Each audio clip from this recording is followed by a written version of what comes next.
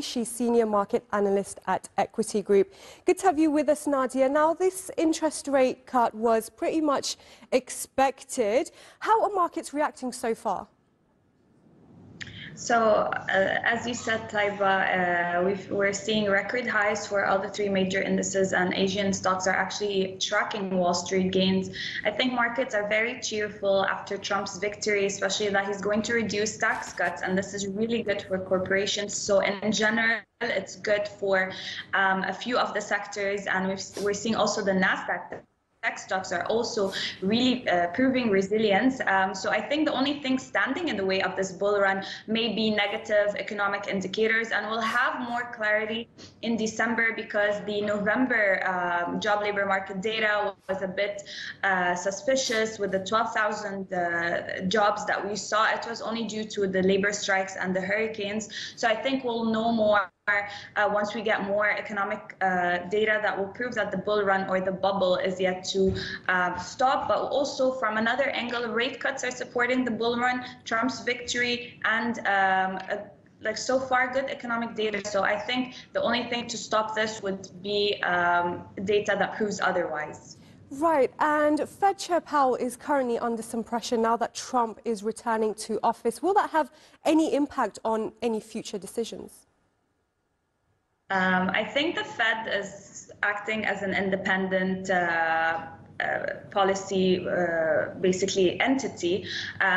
Obviously Trump will try to influence that, but I think as you screen that Powell, he did say he's not going to resign and he's going to defend the Fed's independence. So I think definitely there's going to be risks there, especially as Trump's agenda could hike inflation, or we see that inflation rates are rising, and that will impact the Fed decisions, and it will impact the easing policy, which also is reflecting a strong labor market, reflecting strong stocks. So this momentum might change if we see a return of inflation, and I think this is the most thing investors are worried about right now with Trump back in the White House, the tariffs, and if he's going to actually impact inflation numbers, which we do think that he will.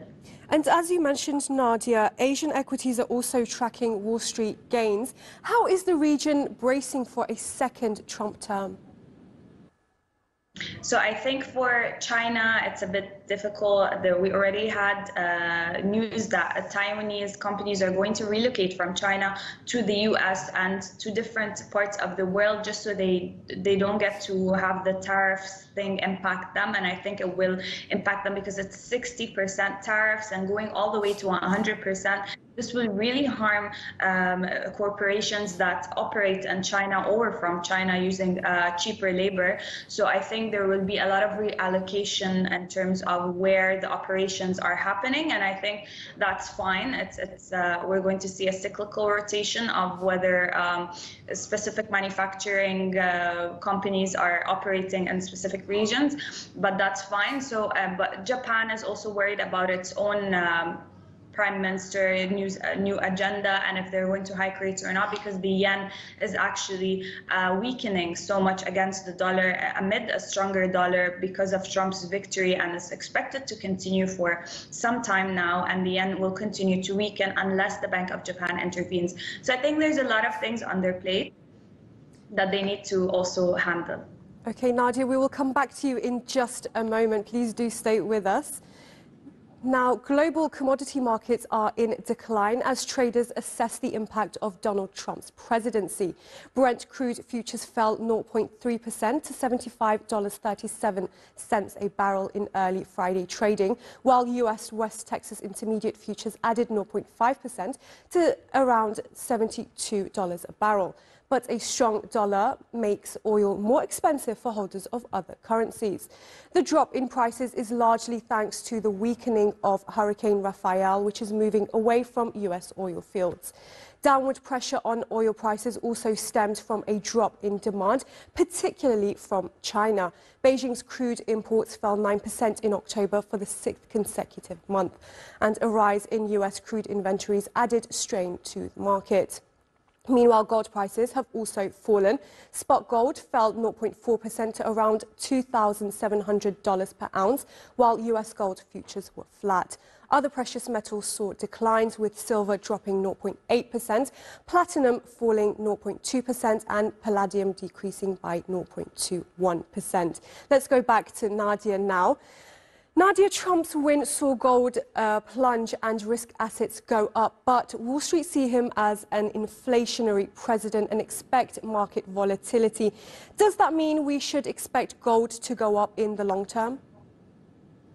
So gold is already in a bull run. We've managed to break 2,785. The way to 2,800 would mean a weaker dollar, but with Trump's victory and presidency, he will support a stronger dollar despite his agenda calling for a weaker dollar, so US imports are cheaper and exports. But gold right now, I think, continues to be under pressure, especially after the Fed rate cut. We didn't see ultimately a very big push after the rate cut, not like the 50 basis point rate cut that we saw, the jumbo cut that really throttled prices all the way to 2,700 and above.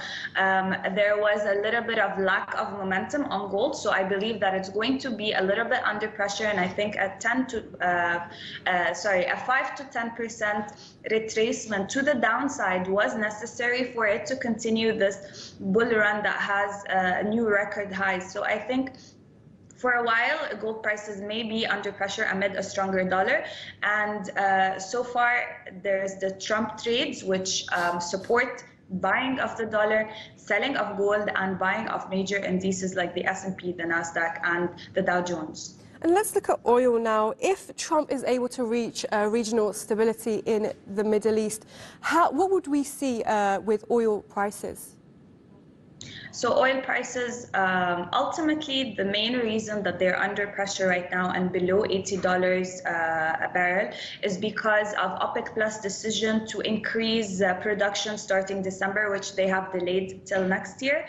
But that this decision itself is really negatively impacting oil prices. Now, Trump, he wants oil to be cheaper for the US citizen, so he's also going to keep prices down despite him not being there for green energy and all that. He's a classic man type of investor. So he wants prices to be relatively below the $80 a barrel, which this also might cap gains in the future. And with OPEC Plus not cutting production anymore from some of its members, oil prices can be affected in a really negative way, especially after we touch $64. For WTI, I think we can easily revisit and test these levels again unless geopolitical tensions escalate again. But I think that oil prices will also continue to be under pressure.